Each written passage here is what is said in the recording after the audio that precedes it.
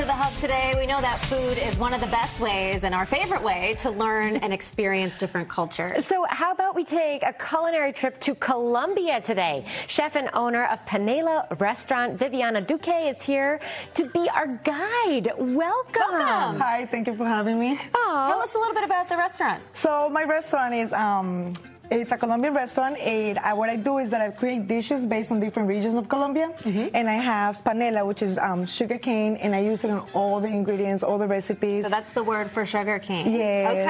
panela. Cool. And we use this in an everyday basis, pretty much. Yes. Wow, so this is almost in everything. What I wanted to show you guys today is arepas, which is the most iconic meal of Colombia. And I wanted to show you guys 3 different ways of making it. Healthy, you can use your vegetables. I have plantain, yuca, and corn. Basically, what is an arepa? So arepa is pretty much, the most iconic arepa is the corn arepa. It's vegetable that you ground up and you make it up into a round shape. Yeah. Which means, yes, all of arepas are round. It's almost like the sign of unity in the family of Colombia. Oh, I love that. We always get together and we make the arepas with hand. Yes. So each arepa represents a different region of Colombia as well. The yuca arepa is mostly from the Pacific area. The corn arepa is from Medellin, the paisas, and we have the plantain arepa, which is from the Amazonas. Okay. Oh, cool. And is it time-consuming to put it all together? It's not very time-consuming. If you really think about it, you just want to cook the vegetable, and then you just want to add whatever. If you want to add some garlic or some butter, but just make it up. Ah, so good. So arepas have a special place in my heart. And one thing I love about them is the versatility of what you can pair with them. The accessories. You have some really cool-looking toppings. So it's about the pairing, and it's also about the cooking. You can grill them, you can bake them, you can just put them in the flat top.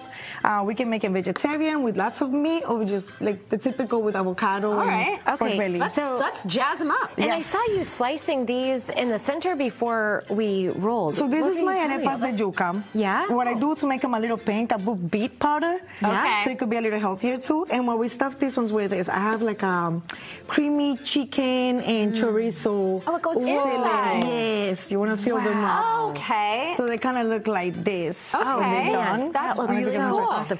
Can you also put it on top, or is it typical? So this one I'm going to do it on top. Okay. The most typical one is the corn for breakfast. We usually have just corn and avocado. Yeah. I love corn, that. avocado, some lime, some salt. If you want to add an egg to it, it would be great. It's like the Colombian avocado toast. Yes. I actually call it avocado toast so people can be more familiar with it. And you add some pickled onions. It's great with it too. Okay. Right up my alley. These were red onions that you just did in like a little vinegar? I pickle them with some vinegar and panela for the sweetness.